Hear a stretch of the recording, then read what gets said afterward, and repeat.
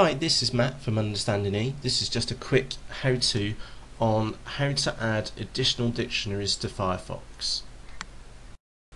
So I've got a WordPress article up at the moment, but this could very easily be a question which you're replying to in my eBay, or a listing which you're manually creating on the sell your item form on eBay or on Amazon, for example.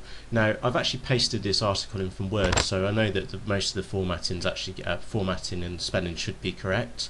However, you'll see that standardise here is shown with a little red line underneath, which means that the inbuilt dictionary inside Firefox thinks there's a spelling mistake here, and if I right click on there, then it's giving me some options here, and we can see it's got a Z in it, which tells me that we're probably working on the American dictionary.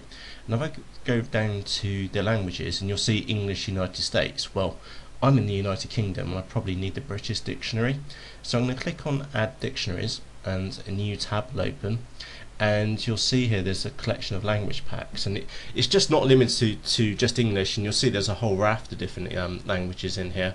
And I'm going to scroll down to English British and click on Install Dictionary, click Add to Firefox, and then Allow at the top, like so, and it will install, and choose Install Now.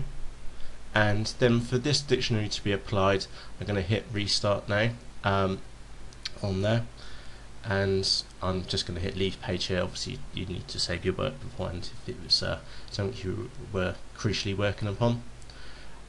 And that's the slide in the background. In a few moments that Firefox will restart and it will pop up again.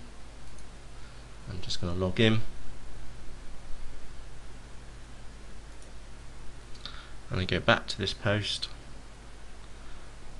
right click, and then it's crucial that you choose the new language pack.